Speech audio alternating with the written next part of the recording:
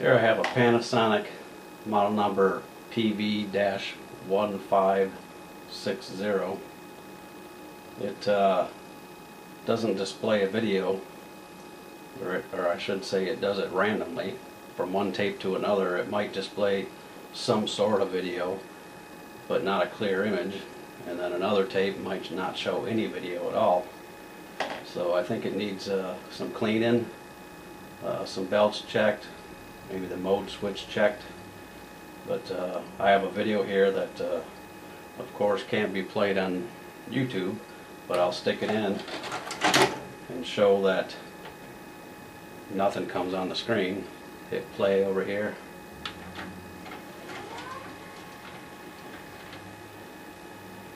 This particular VCR, back in the 80s, I saw an ad on the internet for when this first came out. It was close to a $500 VCR. So I guess it must have been a good one back then. It's a 4-head wireless remote. So you can see nothing shows up on the screen. It doesn't even get a signal sent out of it. So we'll see what kind of a job we have ahead of us. Let's tear into this and see if we can get it cleaned up and fixed and get an image on there.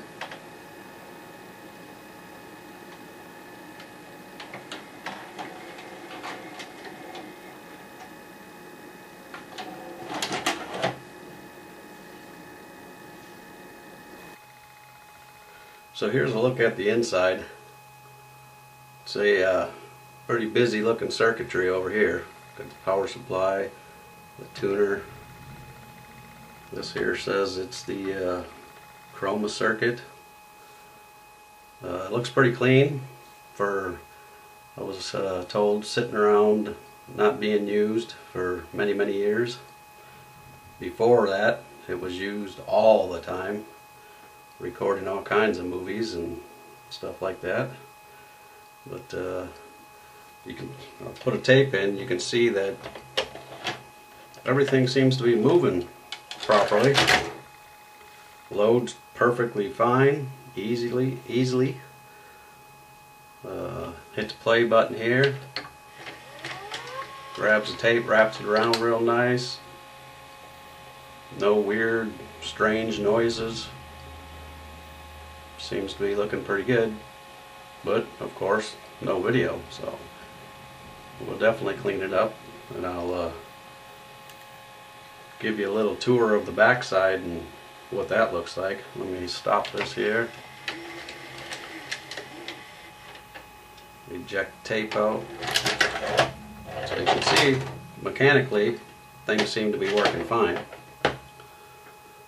but there's definitely a problem, as you can see. We'll flip it over here and get a look at the back side.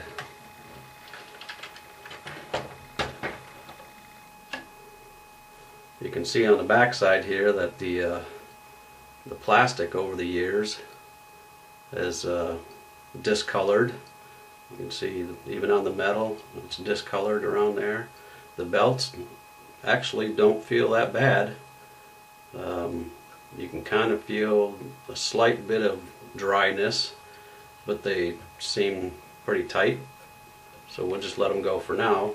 We'll probably still end up replacing them, but probably clean up the grease over here and put us new grease in. And here's the back panel of it. You can actually see that it even left marks on the back panel from the years of use, and got some discoloration, rainbow looking colors here. But so there's a peek on the back.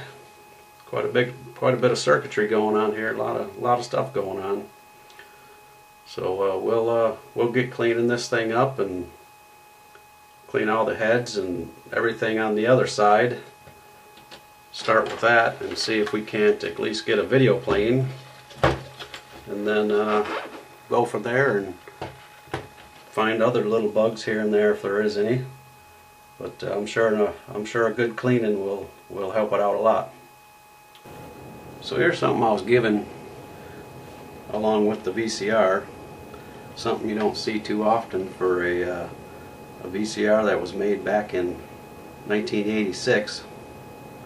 This person kept in good condition the VCR and the full owner's manual and the remote control. How often do you see that? So you can buy each one of these separate online now for, some people are selling the manual for 20 bucks and the remotes for 40 bucks. The VCR itself, I haven't seen them at all on there. Maybe one or two, but so I'm gonna point out some areas on here what should be cleaned with alcohol. What I use is I have some of these laying around, and I was using these to use them up and get rid of them. Just alcohol swabs.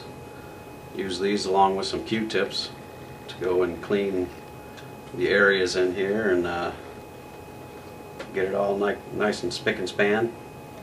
So I'll take this cover off here and I'll point out the areas that should be cleaned really well, so this way your tape doesn't get held up or slowed down and stop it from playing correctly, having a nice clear video on your on your TV. So I'll go ahead and take all these screws off.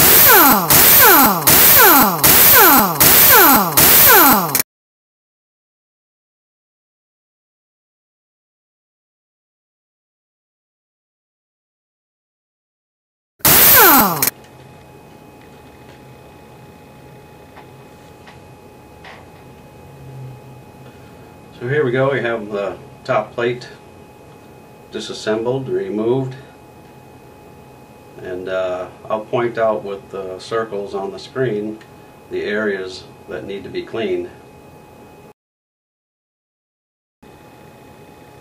Important point when you're cleaning the head itself, you don't want to use any kind of pad or anything that is going to catch the heads itself, because you will break the heads guaranteed.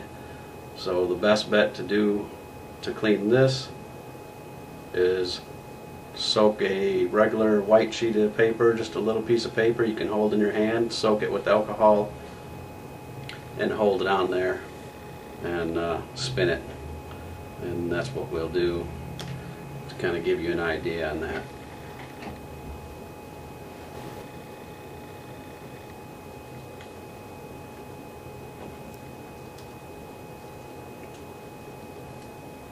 So here I have a piece of paper, just writing paper, nothing special about it.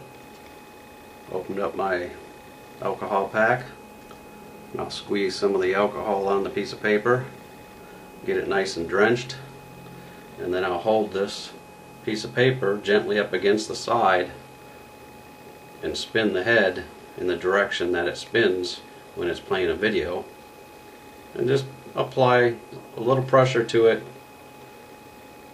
Move the paper just a little bit at a time so it gets a nice cleaner area. And you might have to do this a few times to make sure that you get it nice and clean. I already cleaned it, so we're not seeing anything on the paper, but the other one that I had was pretty dirty. And be sure when you get done cleaning all this with your alcohol that you let it sit long enough for all of it to dry completely. You don't want to throw a tape in there right after you get done cleaning it, otherwise you might as well say goodbye to that tape. Alright, so that's how we're gonna clean it, and I'll finish doing that and we'll get this back together and then we'll try it out and see what the video looks like.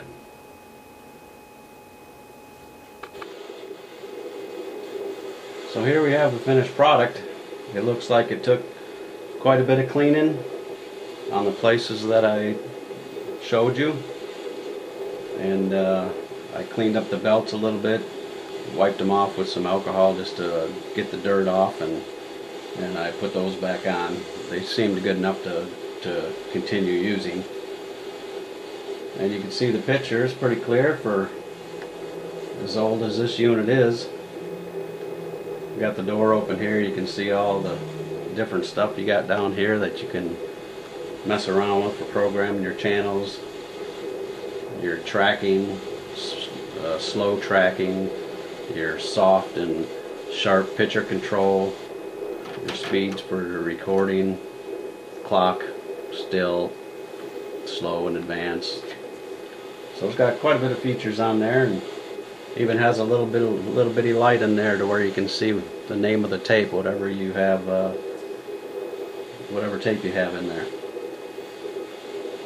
So this seems like it's an older tape, so it has a little bit of defects in there, but this is something I took when I was at the ocean one night, actually out on a date. So this is my video. I won't get in trouble for playing this. But that's it. I'm considering this a done deal here, and I'll give it back to the owner, and I'm sure they'll enjoy it. So I guess until next time.